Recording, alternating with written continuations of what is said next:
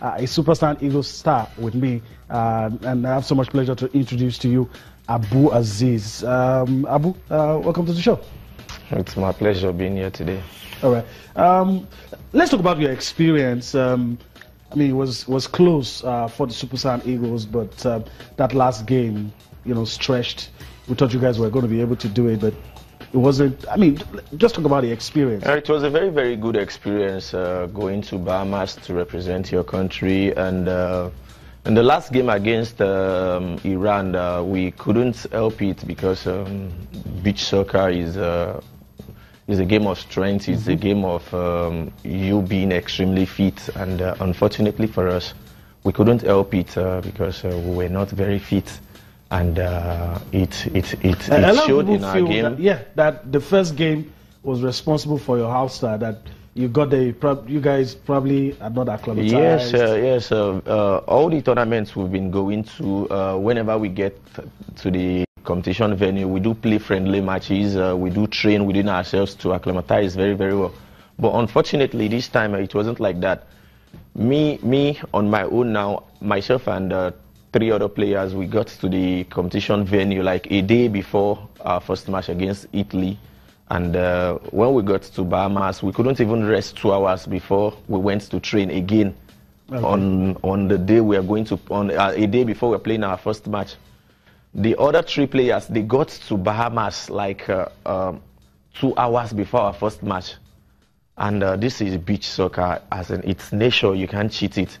And even myself now, when we were playing the first match against Italy, after the second period, the fatigue started coming in. It started coming in, and I was even injured. I just had to manage to play. So if we had been in Bahamas for like maybe a week before that time, probably properly acclimatized. Yes, I think we should have surpassed that level. Let me ask you this: in comparison, you know, let's not even talk about Africa. Globally, is there any difference or the gap? How much is the gap? How wide is the gap, so to speak, between Nigeria and the best beach soccer playing nations in the world as a player? Your own opinion, how wide? Yeah, the gap is not long at all. The only thing I notice is they play beach soccer league over there, and we over here we don't play beach soccer league here. But individual difference, individual brilliance, we have been able to help ourselves.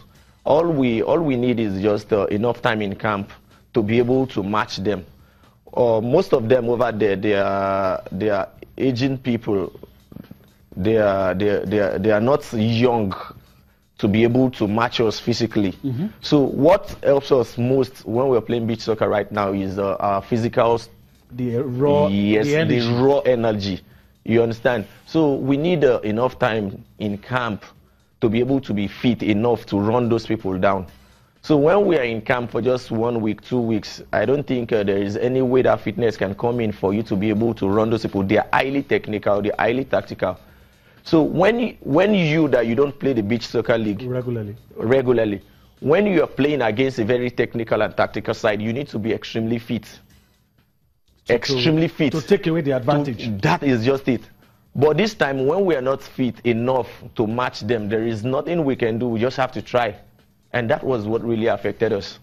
Okay. Let's talk about another one. You talked about what goes on the field. What about the technical inputs? Without really putting you on the spot, the technical inputs that you guys receive before you go into the game, how can you describe it? Yes. Okay enough. No matter the technical inputs you're taking in, if you're not fit, there is no way you can see the outputs. Okay. Because for you to bring out that technical part of you, you have to be fit. Because there are some runs you need to make. But when you are not fit, before you make that run, before 30 seconds, you're already tired. So the output won't be there. So you need to be fit, which is also part of the technical aspect. But at this moment, we were not fit. Okay. So there was no way we can even help it. So we just had to try our possible best to see if we can help ourselves. But unfortunately for us, we couldn't. You probably have been asked this question a lot of times, and I'm going to ask you again. Most of you guys, how you make that transition from playing the regular football and, you know, take 1 or 2 months off. You're playing beach soccer. What does it take to be able to adapt, to be able to that transition, to make it smooth?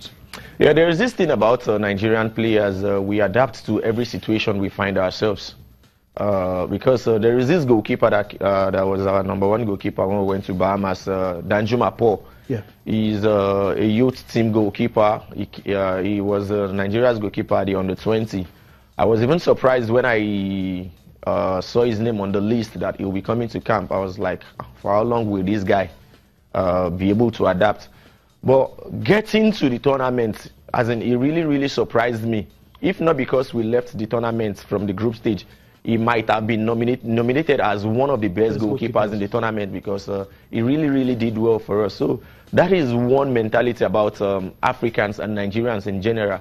So whenever you're being called to camp, in less than 2 days, when you see Abu Azeez doing this thing, you feel, since Abu Azeez can do it, I can do it as well. Since Mosquito can do it, I can do it. If Olawale can do it, I can do it. Especially at his age. Yes. So that is the mentality about Africans and Nigerians in general. And I think that has been the advantage that most players that have been coming to camp of late, that is one advantage they've been getting.